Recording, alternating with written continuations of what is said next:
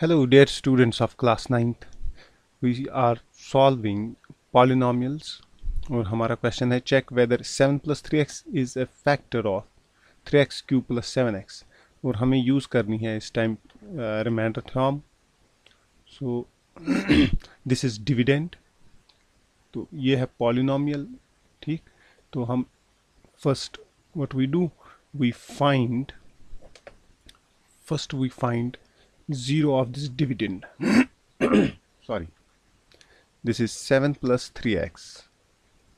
So 7 plus 3x equals 0. You see 3x equals 7 को transpose कीजिए, ये -7 बनेगा. सो x equals -7. 3 को भी ट्रांसपोज कीजिए तो -7/3. Now we write polynomial. और polynomial is p of x equals 3x cube plus 7x. अब इस पॉलिनोमियल में हम x का वैल्यू देते हैं -7/3. सो p of -7/3 equals 3 times -7/3 cube. ठीक, x का इधर क्यूब है, ये क्यूब लिखते हैं, प्लस 7 टाइम्स x इज -7/3. ठीक, so we write hair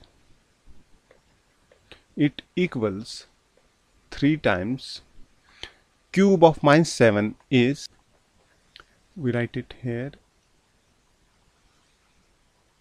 7 into 7 is 49, multiplied by 7 is, it is 343. ठीक, so cube of negative integer is negative. So it is -343 divided by cube of 3.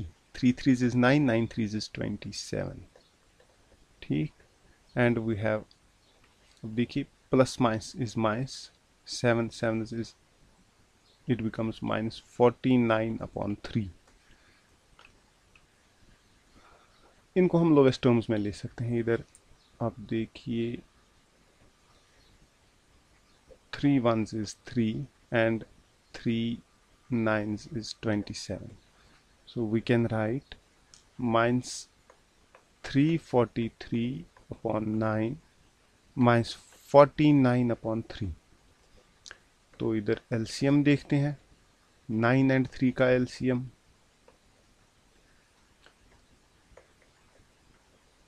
it is 3 1s and 3 3s, so 3 multiplied by 3 is 9. So I write that LCM here as rough work, here as rough work in all terms, और cancel करता हूँ denominator के साथ. 9 1s is 9, इनको lowest terms में लेता हूँ, और 3 3s is 9, और जो बाकी बचता है न्यूमरेटर के साथ मल्टीप्लाई कीजिए. सो I get -343 -49 multiplied by 3 is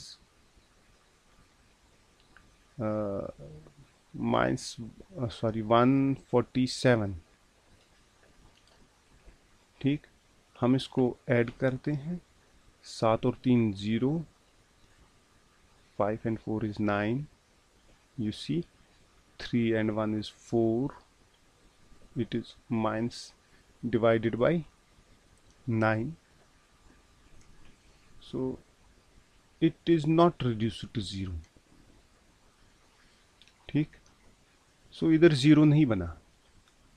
अगर रिमाइंडर 0 बनता है, सो वी से the dividend is factor of divisor. जैसे मैं इधर आपको बताता हूँ, से we have 4, we divided by 2, 2 2s is 4, the remainder is 0. If remainder is 0, then we say 2 is factor of 4. And if remainder is not 0, we say therefore 7 plus 3x is not factor of, we say it is not factor of 3x cube plus 7x. Why? क्योंकि reminder 0 नहीं बचा. Thanks for watching.